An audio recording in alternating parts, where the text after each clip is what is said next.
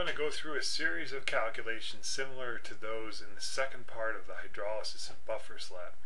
What we're going to do is we're going to start by making a buffer solution, and to make this buffer solution we're going to mix a solution of weak acid with another solution of a strong base. Then what we're going to do is we're going to divide that buffer solution into parts, and we're going to do something different with each part. So let's begin. For our demonstration, what we're going to do is we're going to take 30 milliliters of a 10th molar benzoic acid solution, and we're going to mix it with 15 milliliters of a 10th molar sodium hydroxide solution. In essence, what you can think about this is it's a partial titration. We have not added enough sodium hydroxide to neutralize off all of the benzoic acid. So we can start by looking up the Ka for benzoic acid. Now, according to the Burge book, the Ka for benzoic acid is 6.5 times 10 to the negative fifth, and the pKa is 4.19. Now, let's write out a net ionic reaction that takes place when I mix sodium hydroxide with benzoic acid, and that looks like this. We write the benzoic acid as being associated, since it's a weak acid and the majority of the acid exists in that form in solution, and we combine that with a strong base, and the sodium ion in this case is a spectator ion. So the net reaction would be that we would combine benzoic acid with sodium hydroxide to make water and sodium benzoate. But what we're interested in is the species in this solution that would contribute to the pH. And the sodium ion is simply a spectator ion. So the next thing we're going to do then is we're going to figure out how many millimoles each of benzoic acid are we starting with and of sodium hydroxide. So we do that by simply multiplying the volume in milliliters by the molarity. And what we get is 3 millimoles of benzoic acid and 1.5 millimoles of sodium hydroxide. So if we mix these two things together, what we're going to see is that in this case, the sodium hydroxide is our limiting reactant. So it's completely consumed, and it's going to take with it the exact same amount of benzoic acid, since it's a one-to-one reaction, and it's going to form 1.5 millimoles each of water and benzoate ion. And that's what we have here. So if we tally this up, we end up with a solution that contains 1.5 millimoles of benzoic acid and also 1.5 millimoles of benzoate ion. Now, I've ignored the millimoles of water that have formed because there's a whole bunch of water in there already as the solvent. So what kind of solution is this? You see that we have significant quantities of both conjugate acid and conjugate base, and that would make this solution a buffer. And that means what we can do is we can use the Henderson-Hasselbalch equation to solve for the pH of this buffer. Now, the Henderson-Hasselbalch equation says that pH is equal to pKa plus the log of the concentration of the conjugate base divided by the concentration of the conjugate acid. If we look at both of these components of our buffer, the conjugate base and the conjugate acid, the number of millimoles is the same. The volume of the solution is the same, so we can calculate their concentrations simply by dividing the number of millimoles of each by the total volume. We have 1.5 millimoles of each. The volume is 45 milliliters, 30 from the original acid solution and 15 from the added base. We assume the volume is additive. So we get 0.0333 molar. We plug that in to our Henderson-Hasselbalch equation. And since the concentrations of both the conjugate acid and the conjugate base are the same, the log term is 0, so the pH is simply equal to the pKa of the weak acid. And this is something that's really important to memorize. Another thing you can think about as far as this goes is what we've done is we've done a half titration. If we wanted to titrate off all of the benzoic acid, we would have to add 3 millimoles of sodium hydroxide. We've added exactly half that, and what that does is it gives us a one-to-one buffer. So at half the equivalence point for a titration, the pH is equal to pKa. Now, there is a shortcut that we can take here, and it's a worthwhile one to look at because it saves you a little bit of time, and that is, since the volume of the solution is the same for both the conjugate acid and the conjugate base, we can simply plug in the ratio of millimoles of each into the Henderson-Hasselbalch equation and solve for the pH of our buffer that way. It just saves us a step, or it actually would save us 2 steps if we have different millimoles each of conjugate acid and conjugate base. So what we can also do is simply plug in the ratio of millimoles of conjugate base to conjugate acid. And that's what I'm going to do for all subsequent calculations that involve a buffer. And once again, if we do that here, we get exactly the same answer. The pH of our buffer is 4.19. Now, what we're going to do is we're going to divide this buffer up into 4 10 milliliter portions. That's going to leave 5 milliliters extra. But that's what we're going to do. We're going to end up adding something different to each of the 10 milliliter portions. So let's begin with that. So if we take a 10 milliliter portion of our buffer, how much conjugate acid and conjugate base are present in there? You'll agree with me at this point that those amounts are equal because we're taking it from the buffer from the previous slide. So what we can do is we can set up a simple proportion. We can say, all right, what fraction of the buffer are we taking? We're taking 10 of the 45 for each sample. We multiply that by the 1.5 millimoles that were in the original buffer. And what that gives us is 0.33 millimoles each of conjugate acid and conjugate base in each 10 milliliter portion of the buffer that we have. So now what we're going to do in the next slide is we're going to take the first 10 milliliter portion and treat it with some strong acid. So we take a 10 milliliter portion of our buffer and we add to it 1/10 of a milliliter of 1 molar nitric acid. And what we want to do is figure out what the pH of this buffer is going to be after the acid is added. So the first thing we're going to do again is we're going to write a net ionic equation. And what we have to think about is, what is the acid going to do? It's going to react with the conjugate base in the buffer. So we take the hydrogen ion from the acid and combine it with the conjugate base, benzoate ion, to make benzoic acid. Now let's look at this.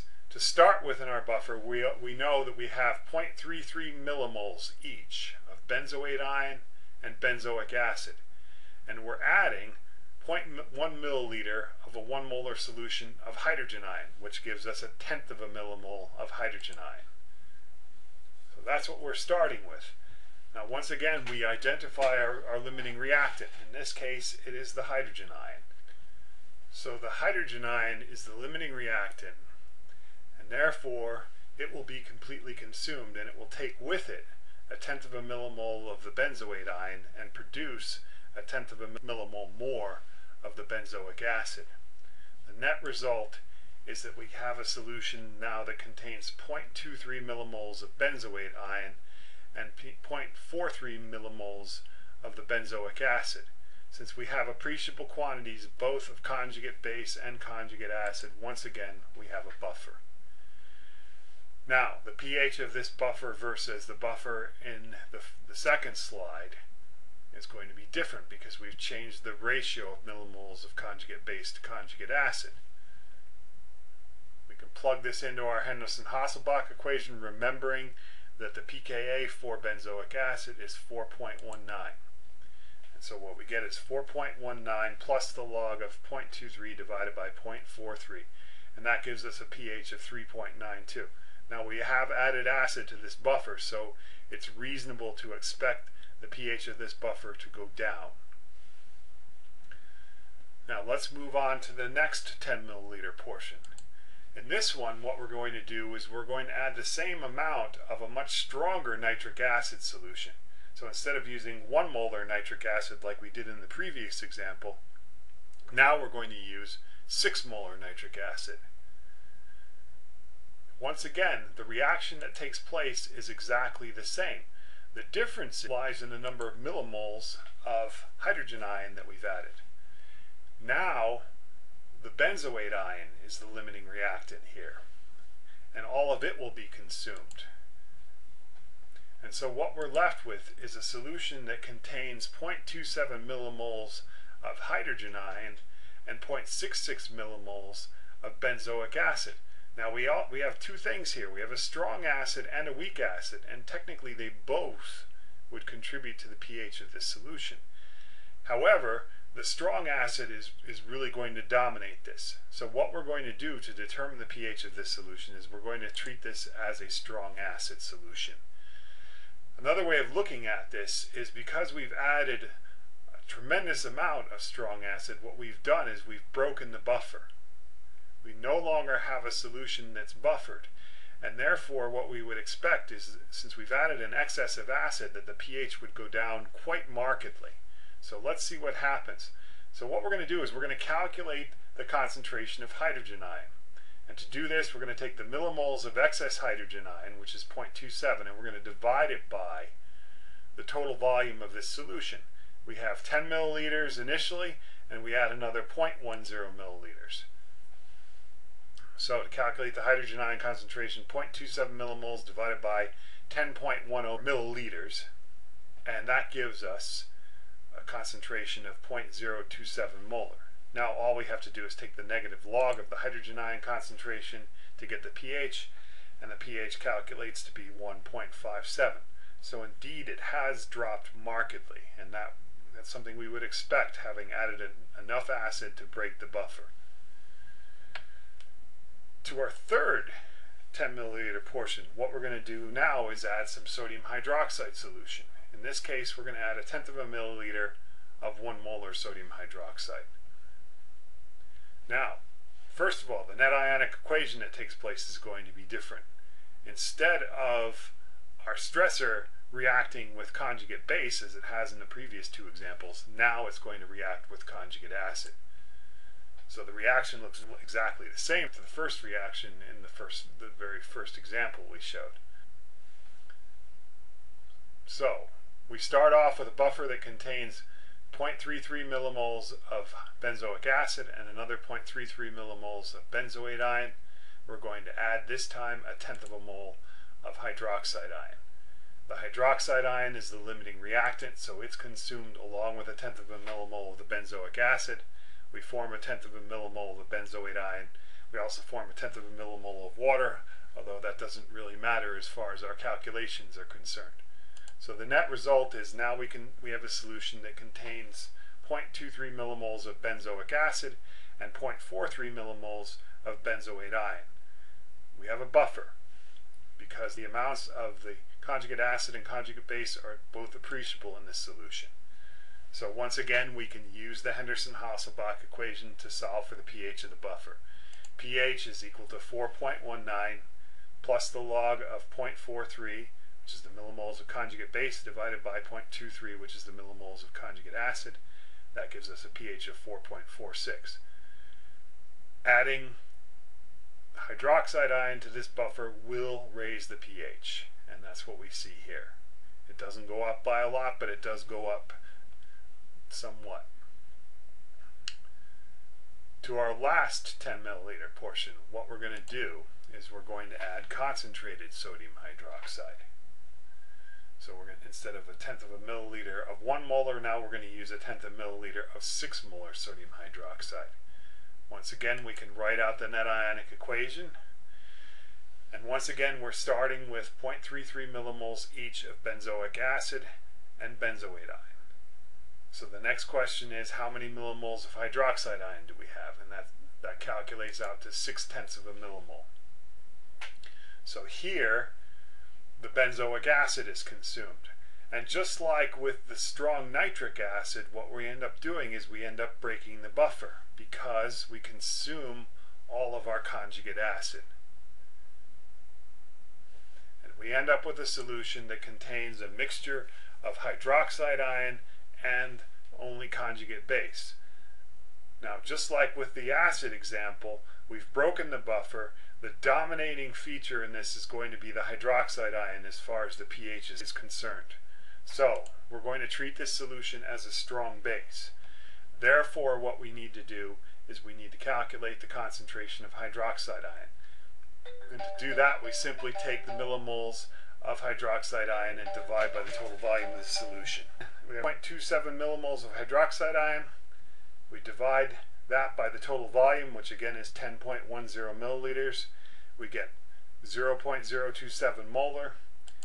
We calculate the pOH as being 1.57, and we calculate the pH simply from subtracting that 1.57 from 14, and we get 12.43. So this solution is very basic, as we would expect.